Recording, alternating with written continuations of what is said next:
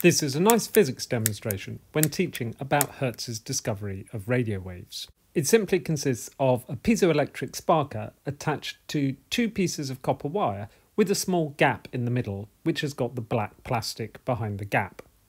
A couple of centimetres away from this are two more pieces of copper wire, which are not connected to the first two, and in the gap in the middle of those is connected a neon indicator without a resistor. If you're going to build this demonstration, I recommend buying a gas hob piezoelectric sparker like this, and then your two connections are as indicated here.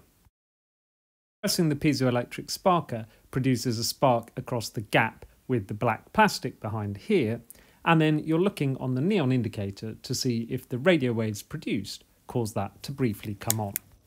Hopefully you can see that most of the time a spark is produced and the neon indicator flashes on briefly. Watching that footage again at half speed allows us to see it a little bit more easily.